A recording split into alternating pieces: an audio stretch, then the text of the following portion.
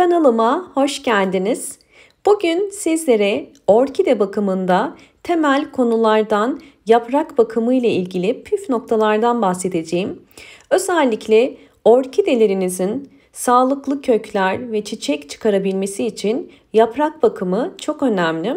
Çünkü orkidenin genel durumu, yapraklarının canlı ve sert olması bize orkidemizin sağlıklı olup olmadığı konusunda bilgi veriyor. Bugün sizlere özellikle orkidelerinizin bol bol canlı, yeşil ve sert yapraklara sahip olabilmesi için iki önemli püf noktadan bahsedeceğim. Hemen sizlere bugün orkide bakımını nasıl yapacağımızı göstermek istiyorum. Bunun için ihtiyacımız olan bir limon. Orkidemizin yaprakları için bugün limonu kullanacağım. Çünkü limon içerisinde bulundurmuş olduğum antioksidan, dezenfeksiyon özelliği sayesinde hem orkidemizi hastalıklardan koruyacak hem de böcekleri kovma özelliği olduğu için böcekleri de uzaklaştıracak. Tabii aynı zamanda limon içerisinde potasyum ve bol C vitamini de olduğu için yaprakların daha canlı ve aynı zamanda yeşil ve yeni yapraklar çıkarmasına da yardımcı olacak. Limon içerisinde asit çok fazla olduğu için kesinlikle direkt köklere ve yapraklara sıkıp temizlemeyin. Yapmanız gereken bunu belirli bir su ölçüsüyle karıştırmak.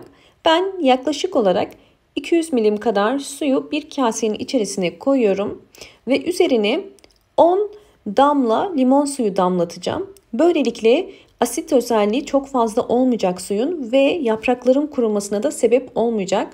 Çünkü direkt yapraklarını sadece limon suyu ile sildiğiniz zaman ile yapraklarında bir kuruma olduğunu ve yırtılmalar olduğunu gözlemleyebilirsiniz. Benim gibi eğer su ile karıştırırsanız çok daha faydalı olacaktır. Bunun için ben bu şekilde pamuklar kullanıyorum. Silmesi daha da kolay. Bu pamukları suyun içerisine batırıp biraz sıkmamız gerekiyor. Bu şekilde sıkmadan yapraklarınızı silmeye kalkışmayın. Çünkü ister istemez yaprak aralarına ve gövdeye su girerse orkide için sağlıklı olmaz. Her zaman yaprak aralarını ve gövdenin içerisine su girmesine engel olun. Orkide yapraklarını mutlaka sık aralıklarla kontrol edin. Çünkü orkidenin birçok hastalıklarını yapraklarına bakarak anlayabiliriz. Bazen birdenbire orkidemizin tomurcuklarının sararmaya başladığını ya da çiçek döktüğünü görebiliyoruz. Bunların en çok sebeplerinden bir tanesi orkidede meydana gelen hastalıklar oluyor.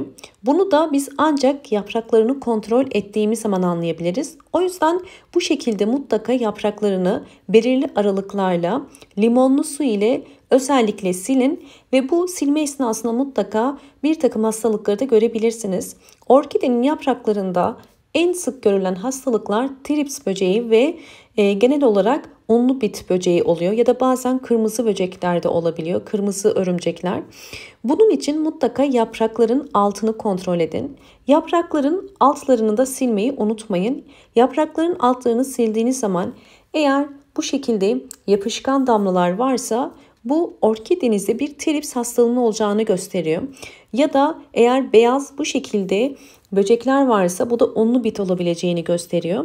Ve böyle durumlarda genel olarak orkideler çiçekli ise hemen çiçeklerini dökerler ya da tomurcukları sararmaya başlar ya da orkideniz bir türlü çiçek dalı çıkarmaz. Bunun temel sebeplerinden bir tanesi de orkide yapraklarında bulunan hastalıklardır. Bu yüzden ne kadar erken fark ederseniz orkidenizin gelişimi de o kadar iyi olur. Haftada bir gün orkide yapraklarını limonlu su ile silerek orkidenizin yaprak bakımını yapabilirsiniz.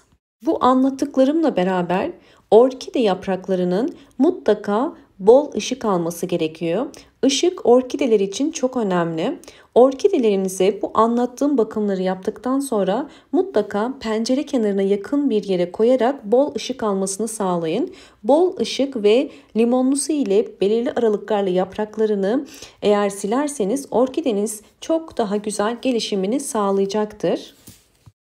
Evet, orkidemin yapraklarını limonlu su ile iyice sildim ve şu anda orkide yapraklarım daha canlı ve güzel gözüküyor.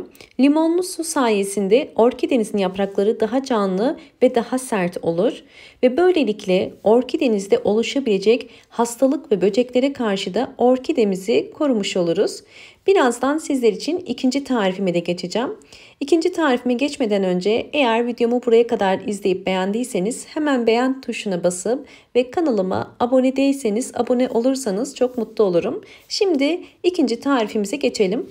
İkinci tarifimizi de yine limonlu su kullanacağız. Fakat bu tarif özellikle orkidemizin yapraklarında nasıl ki hastalıklar ve böcekler oluşuyorsa aynı şekilde saksı içerisinde de bir takım hastalıklar ve böcekler çok fazla olabiliyor. Bu yapacağımız karışımı orkidemizi böcek ve hastalıklardan uzak tutmak için kullanacağız. Fakat şunu belirtmek istiyorum. Burada ölçüler çok önemli. Sadece bir su bardağı, yine 200 milimlik bir su bardağının içerisine bakın 3 damla limon suyu damlatmanız yeterlidir. Çünkü içinde asit oranı fazla olduğu için eğer çok sık verirseniz ya da fazla verirseniz orkidenizin köklerinde kurumalar olabilir. Bunu sadece orkidemizi böcek ve hastalıklardan korumak için 2 ayda bir bu işlemi yapabilirsiniz. Her bir saksı için bakın yarım su bardağı kadar veriyorum ve böylelikle orkidemizin yeterli olan su ihtiyacını da karşılamış oluyoruz. Evet, geri kalan suyu da diğer orkideme veriyorum. Bakın yine yarım su bardağı kadar. İsterseniz direkt saksı tabanını da koyarak bu şekilde yapabilirsiniz. Zaten yarım su bardağı su bir orkide için yeterli su miktarıdır. Akşama kadar o suyu çekecektir. Ve bunu verdikten sonra düzenli aralıklarla bakın orkideleriniz böyle bol bol yeni yapraklar ve canlı çiçekler, çiçek dalları çıkaracaktır. Çünkü sağlıklı orkide her zaman yeni yapraklar ve çiçek dalı çıkarır. Özellikle orkideleriniz uzun süredir çiçek açmıyorsa, yaprakları bu şekilde canlı değilse, yumuşuyorsa mutlaka yaprak temizliğini ve yaprak kontrollerini yapın. Ve böylelikle bol bol çiçek dalları, bakın yeni kökler, aktif kökler oluşmasına limon suyu yardımcı olacaktır. Gördüğünüz üzere orkidem gayet sağlıklı. Diğer orkidelerim de aynı şekilde. Ve bu orkidelerim benim sadece bir yıllık orkide değil, çok yıllık orkideler. Ve gördüğünüz üzere yaprak sayıları da fazla ve bol bol yeni yapraklar ve kökler çıkarıyorlar. Umarım bu videom sizler için faydalı olmuştur. Videomu beğendiyseniz eğer hemen beğen tuşuna basıp ve kanalıma abone değilseniz kanalıma bana destek vermek için abone olabilirsiniz. Bol bol yorumlar yapıp yorumlarda sorular sorabilirsiniz. Elimden geldiğince yorumlarınızı okumaya çalışıyorum ve gördüğüm yorumlara da cevap vermeye çalışıyorum. Hoşça kalın, sağlıkla kalın.